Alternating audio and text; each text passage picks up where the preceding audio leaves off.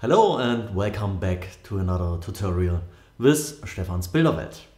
Today I would like to have a closer look at the trailer templates of Apple. As some of you may know, you can do some changes inside those trailers, but not very much. So there's a little trick a subscriber has told me about, and I would like to show you this trick as well. And there you will be able to change the trailers as you like them. Okay, as usual, if you like the tutorial, make a thumbs up or subscribe, and of course share with your friends. If you want to learn some German, the same videos as well available in German, and hopefully a bit better than my English. Okay, so see you next time. Have a nice day and bye. And here we are in iMovies. Okay, first create a new project, and then you will have the little images of the trailers which are available. If you click onto one of the images, you will get a little preview. So in this case, that's an old movie. Yeah, but I guess I go for the surf kit. Yeah, like the clouds. Okay. Then, of course, you need a good name for the whole thing. So let's call it trailer. Okay, and we will leave it at 24 frames per second. Okay, and here's the storyboard. You can change some things inside here. Of course, the names and stuff like this. What you can't change are the colors and the font and the size and stuff like this. But I will show you how to do this in a minute.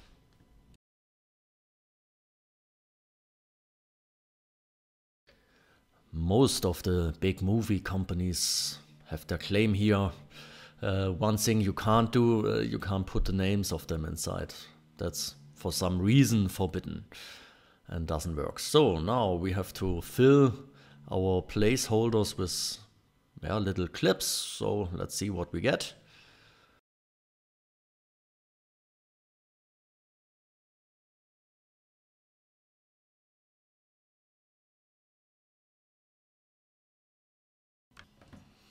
Okay, and now let's have a look at the result.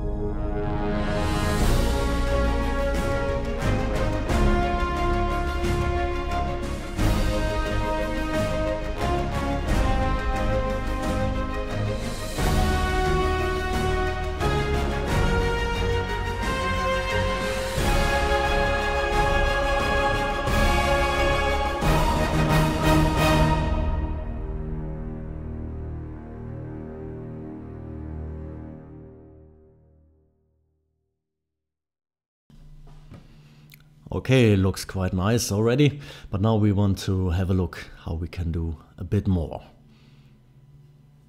So, look out for project conversion. I think that's the English translation, I hope so. But you will find it anyway. And then you will have the whole trailer inside the timeline. Here you can change, of course, the music. And as well, the clip lengths and things like this. What you can't change is the text inside the starting clip. So even if you click on the text button on the right, it's not possible to change the text. So you have to think about this in front and change it in the storyboard.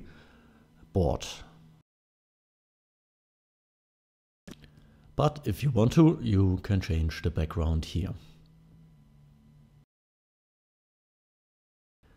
But you can change the text in all the other clips. That's not a problem at all. Just click on them and do the usual stuff. Look for the text and for the color and whatsoever.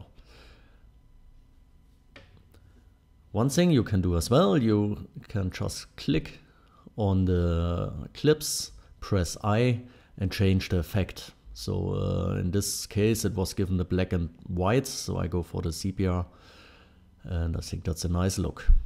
Also you can change the speed and the length of the clip as well.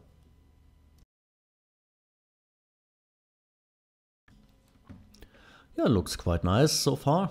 So one thing I can do as well, in this case I can bring up the sound.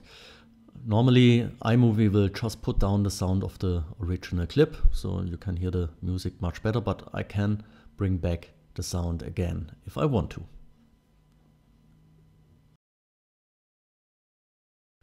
This was it for today. I hope the tutorial was helpful and you liked it, so please go for a thumb up and share with your friends. Hope to see you the next time.